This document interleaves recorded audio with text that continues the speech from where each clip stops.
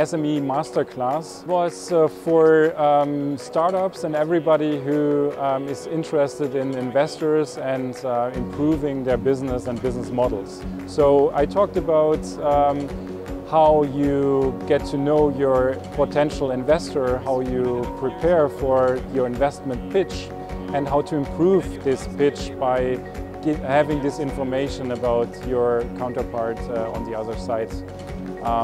So we talked about the intention or the questions behind certain pages on your pitch deck, what the investor actually wants to know in terms of in terms of information.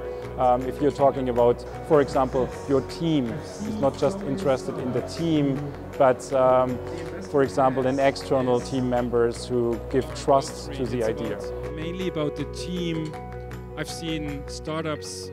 The ITU is in the perfect position to help SMEs or scale-ups, how we call them, in the impact environment. That could be their new future and their new aim as an international institution.